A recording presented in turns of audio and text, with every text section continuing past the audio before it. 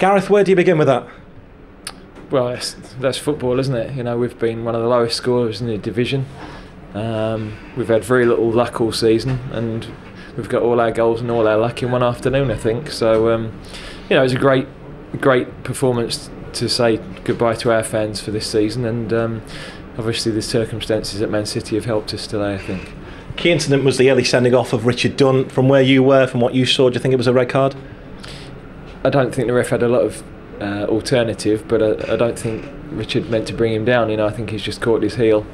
But with the way the law is, you know, you have to go. So, you know, that's the key thing, because he's their best defender, and you know, with things the way they are there, I'm sure that's given them a massive uphill task. Even so, they go down to 10. We've seen it so many times that teams can struggle to play against the 10 men, but you opened City up at will, really, it seemed.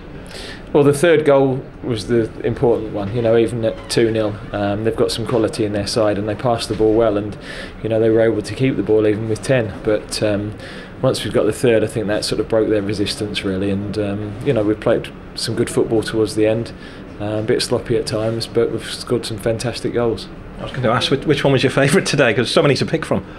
Yeah, well, I mean, Fabio's free kick was world class. I think Stewie's second, though, on the volley, and to get him to that 10-goal mark that has been his challenge all season. So, you know, it was pleasing that Adam comes on and gets a goal, and Jeremy, because they've played a big part within the squad this year. So, it was you know, a good day for us. Obviously important that it doesn't paper over the cracks maybe of the rest of the season. How important is that for you now to take that on into the next campaign and learn from this season?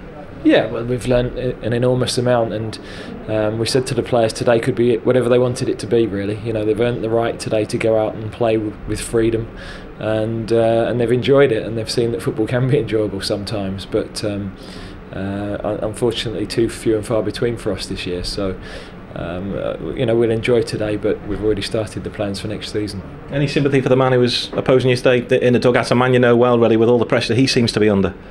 Yeah, well, I think he's a very experienced man.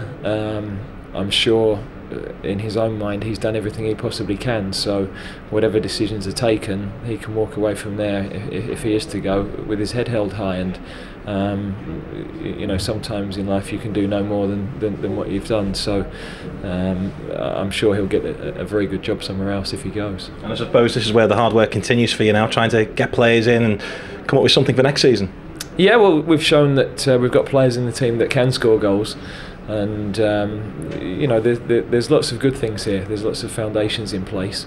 We've got to make the right additions, and we've got to still change the mentality. But I'm pleased because we were ruthless today, except for the fact we conceded. And very often, you know, we've created chances and not taken them. Today we did.